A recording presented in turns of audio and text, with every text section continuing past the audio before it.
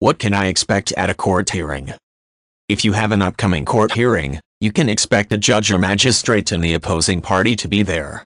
You will need to conduct yourself with courtroom etiquette.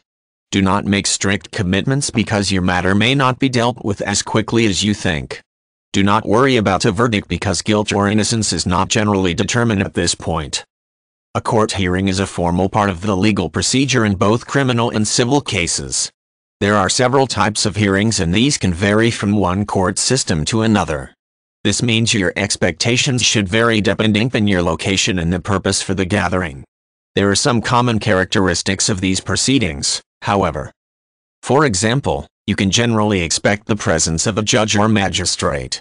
If you have already secured legal representation, you can expect your lawyer to be present. In criminal cases, the prosecutor should be at the hearing. In civil cases, the opposing party and her legal representative will also be there. It is common for courts to schedule numerous hearings for the same day and same time. Of course, everyone's case cannot be handled simultaneously. Do not make the mistake of thinking that because you are ordered to appear at 9 a.m. that you will be attended to promptly. It is possible that you could spend an entire day waiting for your turn.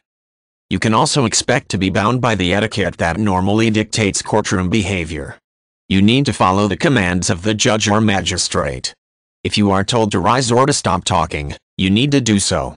Be aware that you can be found in contempt of court for the behavior at your hearing and there is usually an officer of the law present to ensure order is maintained. Usually, a court hearing is an opportunity for some issue to be addressed or for information to be communicated between the parties involved. If, for example, you have criminal charges and your lawyer has found some reason that they should be dropped, he may submit a motion to dismiss and the judge can decide whether or not to proceed with the case. What you should not expect, however, is for a verdict to be issued at a court hearing. At your preliminary court hearing, you should be prepared to enter a plea. In civil cases, determinations may be made about how future court appearances will proceed. For example, certain evidence may be deemed inadmissible ahead of the trial. Do not be shocked if you are encouraged to settle the case ahead of time.